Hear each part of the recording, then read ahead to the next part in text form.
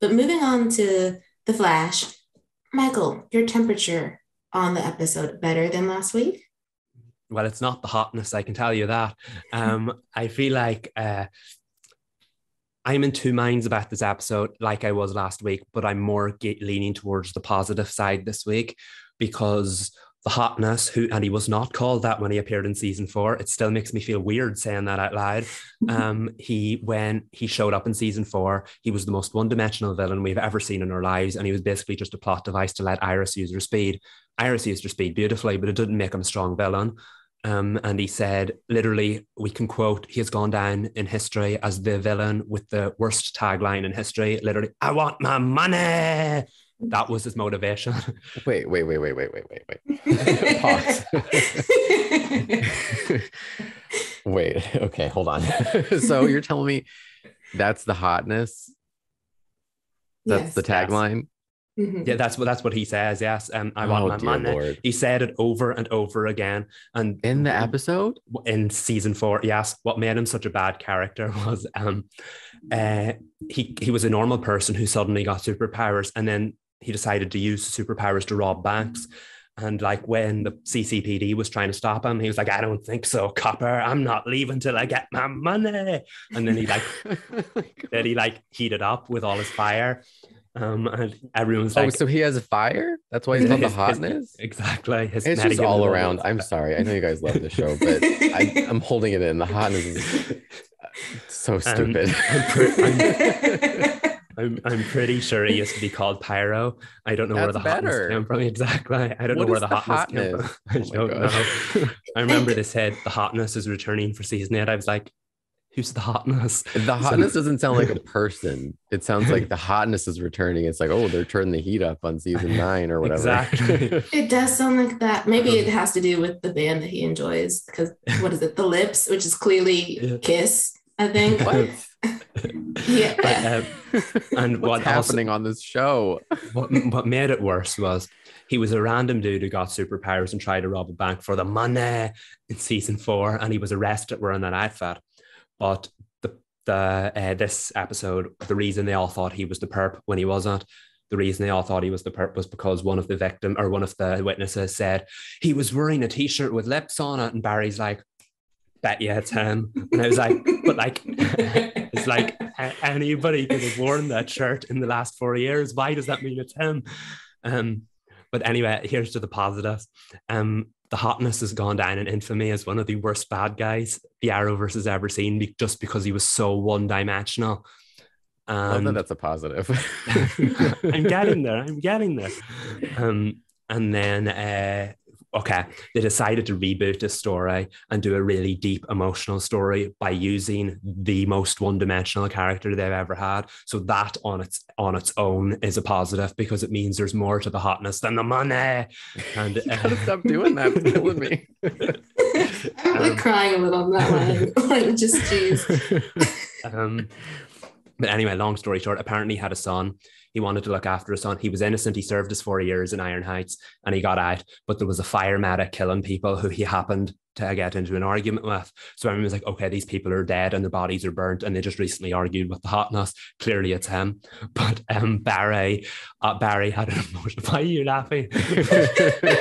Sorry. It's because you said they had an argument with the hotness and I lost it. So I'll just continue. I'm sorry. I'll be quiet. I'm trying to talk about sad things, guys.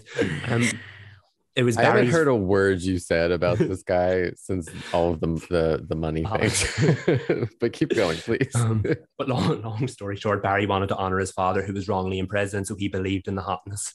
I can't even say it. But anyway, Barry was right. The villain, I'm going to call him the villain, was innocent. In the end, he was not the villain. It did take a bit of a turn, and Sabrina's live tweeting killed me, because I was sitting crying my eyes out at a really nice emotional moment. And then I was like, yeah, no, when you look at it like that, that's pretty off the wall. But anyway, the long story short, the fact that an episode of The Flash in season 8, after last week's goldfish-ridden episode, actually managed to make me feel something. The fact that Barry felt like the lead character in his own show. The fact that they harked back to Henry Allen, who hasn't obviously been on the show since season 2. It all kind of came together for me and felt like a much stronger episode. Yes, there was a lot of on the surface weakness, And that's just, we've come to expect that from The Flash 8 seasons in. An emotional episode from The Flash 8 seasons in is not going to be as good as an episode in season 1. That's just the heart of it, the truth of it. But it did have a lot of season 1 like qualities. And I also felt like that about the Barry and Kramer stuff last week. So in general, I feel like the show's on the right track. It's a lot of bad things it needs to cut loose. But the fact that they managed to turn the most one-dimensional villain, I'm not going to use his name, into a mildly layered character, and Max Adler, who plays him, did a fantastic job, because there wasn't tons to work with. There was something to work with, but he did a great job making me feel it. The son wasn't the most likable character, but I guess there's his extenuating circumstances.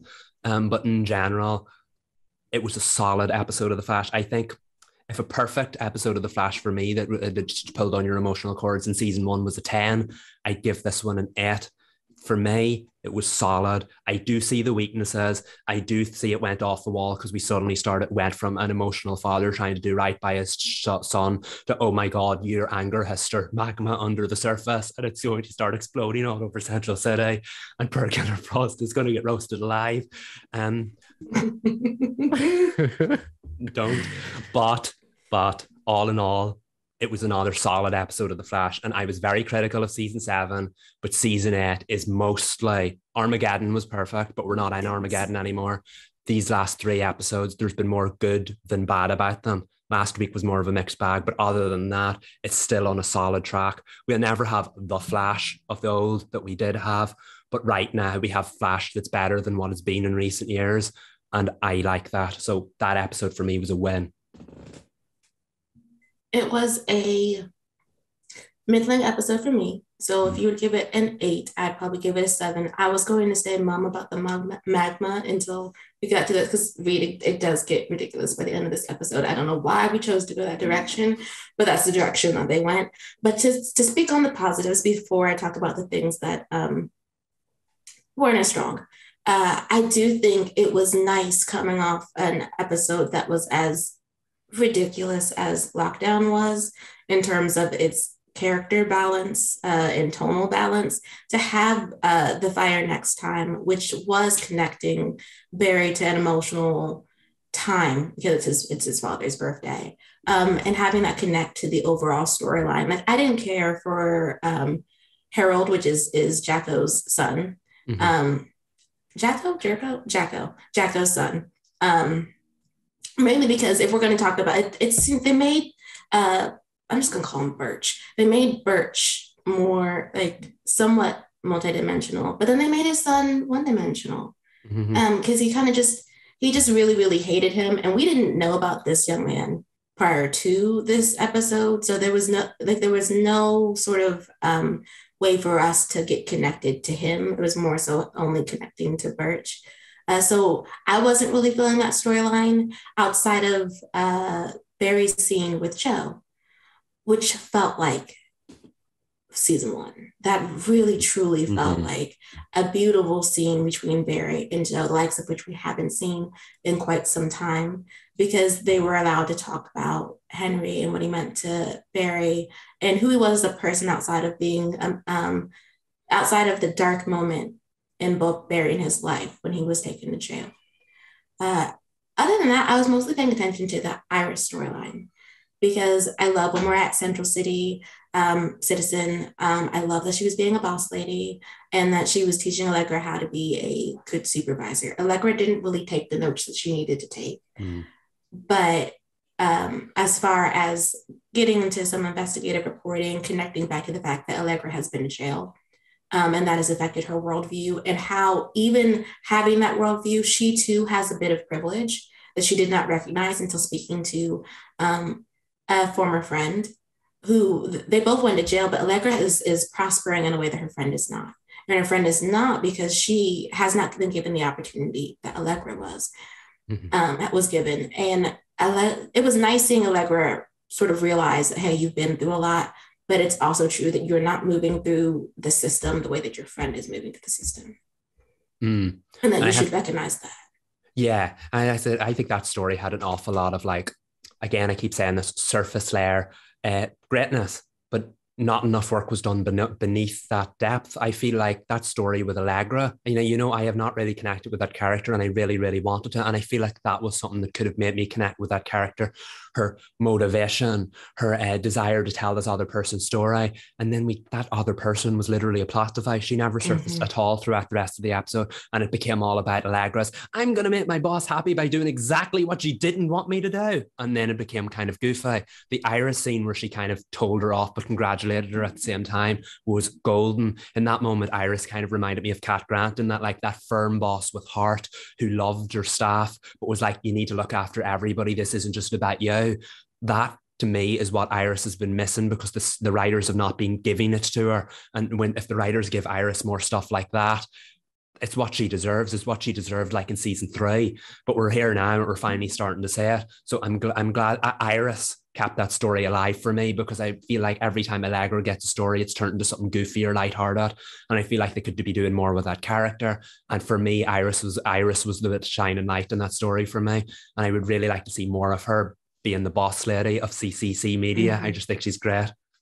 She's amazing. And that's why I wish Allegra as a character would rise more to her level. I mean, I know that we're supposed to be seeing the contrast of how Iris works as a boss, giving you both the positives of what you've been doing and the negatives, like taking you to task for not doing the thing that she told you to do. But like when Allegra went to go apologize to that staff writer who's supposed to be, that's the person that she supervises, it felt like a discussion between 2 employees. Like it did not feel like a discussion between someone with their supervisor. And it's because she hasn't risen to the level of maturity.